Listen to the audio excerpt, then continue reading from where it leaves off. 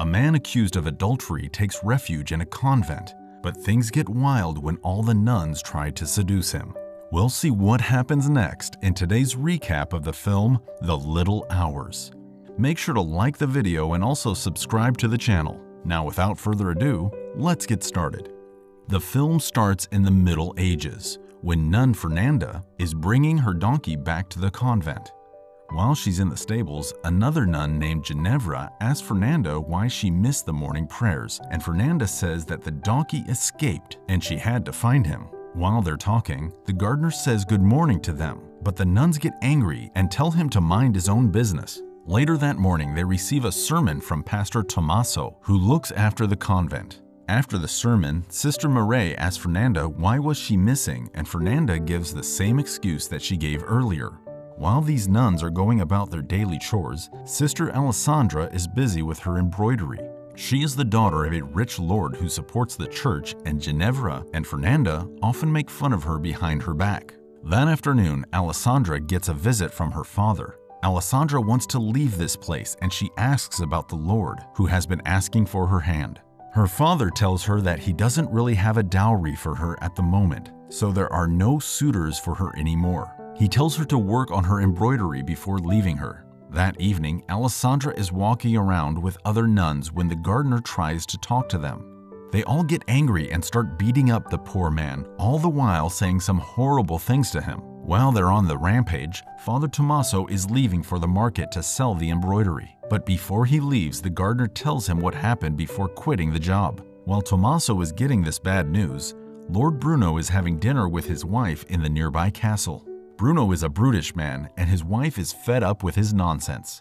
She is more interested in the servant named Massetto. She is having an affair with Massetto, and that night while they're making love, Tommaso comes outside their room. Massetto quickly jumps from the window and tries to run, but Bruno sees him. He follows Massetto to the servant quarters and he checks the heartbeats of all the sleeping men. He finds out the culprit and cuts some of Massetto's hair to recognize him in the morning. However, Massetto cuts the hair of all the servants. So in the morning, Bruno is unable to recognize the man he is looking for. All the servants get haircuts, and at breakfast, Bruno again starts talking about some horrible stuff about war. His wife finally tells him to shut up, and this makes Bruno even angrier. That day, the lady stops Massetto while he's working and starts getting intimate with him even though he tells her to stop. His fears become a reality when he notices Bruno looking at him. Bruno's guards chase Massetto, and he has to run for miles to get away from his pursuers. He finally reaches a stream and finds Tommaso, who has lost all the embroidery in the river. He is also drunk and clearly needs help. He doesn't want Massetto to come near him, but Massetto still helps the pastor and even repairs his cart. Tommaso finds out that Massetto needs a place to stay, so he takes the young man to the convent with him.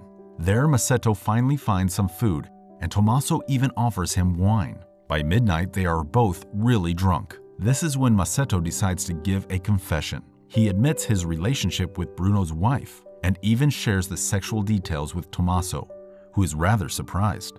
Massetto also tells Tommaso about how he needs to lay low for a while, so Tommaso decides to hire him. The next morning, he introduces Massetto to the sister Mireille. He claims that Massetto is deaf and mute, and he will be their new gardener. He also tells her about the lost embroidery. Massetto immediately starts working, and Ginevra is the first one to introduce herself to him. Alessandra, on the other hand, is teaching when Fernanda starts messing with her, and they both start arguing. This is when they notice Massetto, who smiles at Alessandra. While Alessandra likes this gesture, Fernanda loses her temper and nearly chops off Massetto's head with an axe. However, Mireille intervenes and introduces Massetto to the other nuns. She also takes a walk with Alessandra and tells her that she has to work overtime to make up for the lost embroidery. This is heartbreaking for Alessandra, who only has one old nun to help her. She also breaks her tool and goes to get it fixed. Meanwhile, Massetto is getting back to his shed and Ginevra is keeping an eye on him. She is surprised to see Alessandra go into the shed. Alessandra asks Massetto to fix her tool while she rants about how hard her life has been. When she comes out, Ginevra and Fernanda both find her behavior a little suspicious. That evening, the nuns are confessing after prayers, but for some reason, Fernanda just repeats the other people's confessions. And this annoys Father Tommaso. At night, Tommaso visits Massetto and they spend the night drinking. Meanwhile, Fernanda is visited by a girl named Marta who has brought some wine. They both go to Alessandra's room and are having a good time, but that's when Ginevra comes to Alessandra's room. The nuns drag her in and make her drink even though she doesn't want to. And after a few minutes, Ginevra is just as drunk as the rest of them and enjoying herself. Around this time, Marta tells the other girls how good intimacy can be. The nuns are sad to hear this, as they are supposed to stay celibate their entire lives. However, Marta and Fernanda start kissing Ginevra, and Fernanda ends up sleeping with her. The next morning, Alessandra goes to Massetto's shed, where he's digging pits. She offers to help him, but it's clear that she finds him attractive. When she takes off her veil, she kisses him, and they are both shocked. In the heat of the moment, they start getting intimate out in the open, but soon they come back to their senses. During the morning prayer, Fernanda notices the dirt on Alessandra's dress and also on her fingernails. Later that day, Ginevra and Fernanda are washing clothes, and Fernanda is trying to ignore Ginevra, who feels great about last night. Just then, Alessandra gets there and asks to wash her clothes. She's no good with chores, so she asks Ginevra to wash her dress while she cheerfully goes back to her room. Fernanda is certain at this point that something is up, so she leaves too. After a while, Ginevra goes after her, but Fernanda is nowhere to be found. Ginevra eventually finds Fernanda in the woods making some sort of drug with Marta. She puts the drug in her eyes and uses some blood to make her cheeks red. After this, both girls go into Massetto's shed. He doesn't know what to do as the girls force themselves on him. However, he starts enjoying the whole thing pretty soon. But then Marta asks Fernanda to leave after saying that Massetto will do. They come across Ginevra outside the shed, but Ginevra is too nervous to ask them anything. However, she does find out that Fernanda was just fooling around with her last night. That night, Tommaso is again drinking with Massetto, who tells the priest that he is starting to like the convent now. He even wants to work for some time, and Tommaso is overjoyed by this. Their drinking session is disturbed, however, by Mare, who needs to talk to Tommaso. They have to receive Bishop Bartolomeo the next morning. While they're doing this, Massetto goes to Alessandra's room, and they start making love. They are so engrossed in each other that they don't even notice an old nun who just enters the room and starts working on her embroidery. When Massetto sees her, he screams. Alessandra asks him to hide, and she gets back into her working chair. The old nun didn't notice them, but they are still in danger because Mare brings Bishop into the room. When the bishop leaves, Massetto quickly gets out of Alessandra's room. That night, Mare is explaining church finances to Bishop when Ginevra comes there and claims that Fernanda is up to some mischief. Mare doesn't believe her, and this makes Ginevra angry. In her frustration, she takes the same drug, but instead of putting it in her eyes, she drinks it.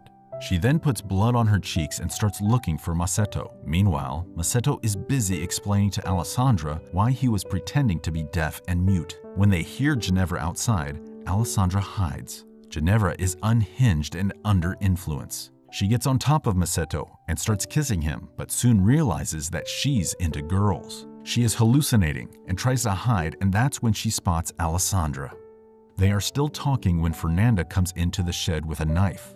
She ties up Massetto and forces him to go with her. As they leave, Alessandra goes after them and Ginevra also follows her. All the way, Ginevra is feeling nauseous and she keeps throwing up. They eventually catch up to Fernanda, and that's when they see this cult of witches dancing around a fire. Ginevra loves this and takes off her clothes before joining them. The witches are performing dark magic on Massetto, who begs them not to kill him. They are about to stab him when Ginevra causes chaos, and the ritual has to be stopped. Ginevra also runs away with the donkey, and Fernanda has to go after her. Ginevra goes to the convent and starts screaming. The bishop wakes up and goes to see what's happening. Ginevra runs to him and tells him about the witches. Fernanda and the others also show up, and Ginevra tells everyone's crimes to the bishop, who's losing his cool. He asks Mare to wake up, but she comes out of the room wearing a pant on her head. The bishop is even more shocked after hearing Massetto speak. To make things worse, Tommaso also comes out of Mare's room. The next day, Bishop conducts trials. The first one is Ginevra, and Bishop is shocked to see how many crimes she committed. He tells her to skip one of her meals for the entire year as punishment for her sins. He is also angry at Alessandra, whose father is Bartolomeo's friend. He also passes judgment on Fernanda and Ray before finally he relieves Tommaso of his priesthood as a punishment for his fornication. In the following days, Massetto is sent back to Bruno's castle while the nuns now live with a much older priest. One day, Ginevra and Fernanda are in the garden when Alessandra joins them. They all feel guilty about the fiasco and apologize to each other. They are worried about what's gonna happen to Massetto. Meanwhile, Massetto is in prison when Bruno visits him. Bruno killed his own wife in anger, and now he plans to torture Massetto as much as he can before Massetto finally dies. Massetto is now certain of his grim future. He asks the guards to let him go, but they just mess with him. Just then, they see a tortoise carrying a candle on its back, and they follow it. While they're outside, the nuns enter the dungeon and free Massetto. They plan to take him back to the convent, so they place a dummy in the cell and run. While they're running, Fernanda sees the donkey on the bridge, but she's in a hurry. The donkey was bought by Murray, who meets Tommaso at this bridge every day. The film ends with them kissing and finally leaving together.